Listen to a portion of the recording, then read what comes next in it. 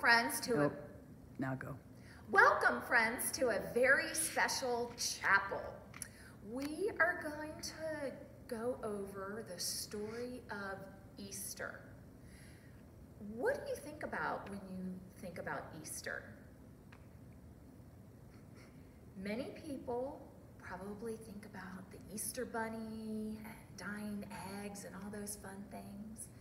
But today we're going to learn the true meaning of Easter. If you remember back to Christmas time, when I asked you what Christmas was all about, and many of you said Santa Claus and getting gifts, but then we learned the true meaning of Christmas, and the true meaning of Christmas is about the birth of baby Jesus. Well, today we're going to learn the true meaning of Easter. So our story starts with Jesus traveling to Jerusalem.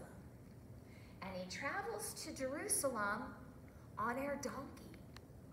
Now the people of Jerusalem heard that Jesus was coming, and they were so excited that they grabbed palm leaves and they lined the streets and they waved the palm leaves and they shouted, "Hosanna, Hosanna! Jesus is coming! This is so exciting! Hosanna!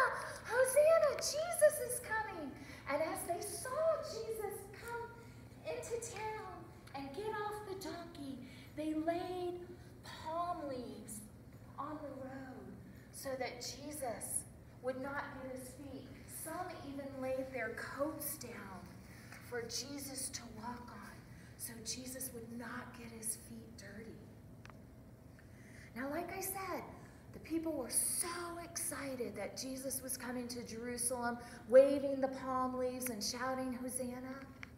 But not everybody in Jerusalem was excited that Jesus was coming. Some didn't like Jesus. Some people didn't believe in God. They were very jealous that Jesus was coming to Jerusalem.